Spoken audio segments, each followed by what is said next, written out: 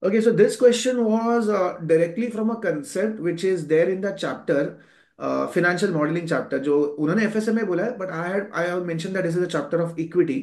तो over here कि how long should be the time horizon? Okay, कि कितना ज्यादा time horizon होता है while forecasting?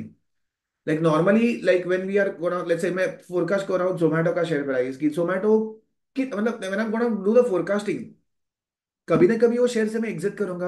At some point of time I am gonna be exiting from that share. So when is that going to be? Like how long I'm going to keep my investing?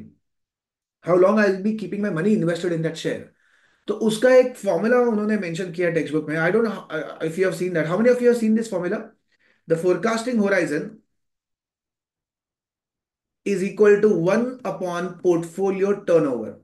What is portfolio turnover? By the way 17% जो turnover था उसका मतलब क्या है?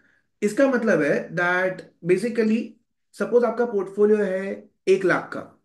तो 1 लाख का 17% मतलब 17,000 का portfolio you are going to change.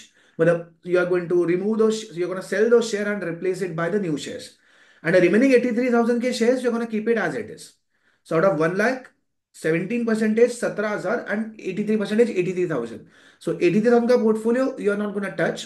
And 17,000 के जो शेयर्स है, बॉन्ड्स है, you are gonna sell them and gonna replace it by the new shares and the new bonds. So that is what is called as 17% turnover. 17% of your total portfolio 1 lakh. So 17% of 1 lakh, 17,000 ka shares you are going to replace them by new shares, and the remaining 83,000 shares you're gonna continue. And the formula which I was asking, raise hand if you had seen that formula in that chapter. Raise hand. How many had seen that formula? I'll show you that. I'll show you that. Okay, good. Good Tanvir, good Tisha. I'll show you this formula. Horizon equal to 1 upon portfolio turnover. So it becomes 1 upon 17 percentage. Okay, so let's do it. 1 upon 17 percentage. So this question was like if you have seen that, you will be able to get that. 1 upon 17 percentage, that is like 5.88. 5.88 matlab close to 6 years. Okay, I'll just open that chapter and I'll just show you that so that you get satisfaction ki हाँ ये है. And next time if someone like if it asks in the exam or mock exam, so you should be able to crack that. Just give me 1 minute. I'm just trying to show you that.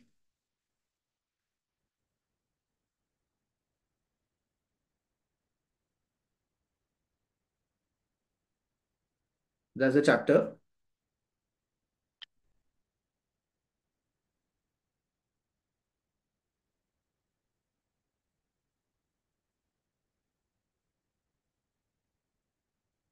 See over here.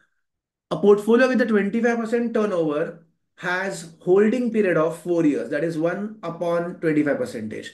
And हमारे case में भी same 1 upon 17 percentage. Okay, so it is there in the LOS 40 point E. Just the first line. हाँ but मैं इसके लिए tough बोलूंगा ये question को क्योंकि उन्होंने इसको हाईलाइट या बोल्ड नहीं किया था.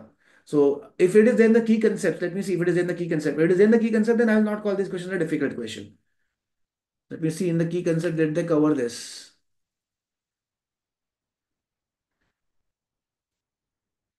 No, they are not covered. So यहाँ पे लिखो appropriate forecast horizon to use maybe the expected holding period of a stock.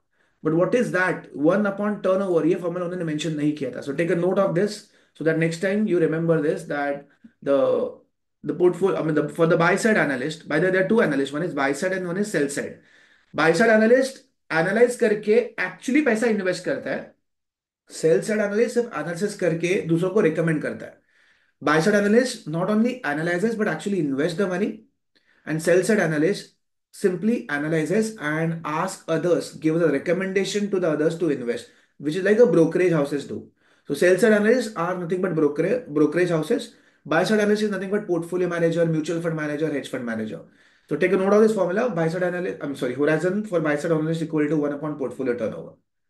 I just mentioned 40 point E. It was there in this 40 point E. All right. So I'll not call this as a very easy question. It was a tough question there because it was not in the key concepts. It was not in the bold area. At least अगर ये key concepts में होता था, I would have call it easy. या फिर अगर ये sorry वो ऊपर अगर suppose कहाँ गया वो? Let me just see.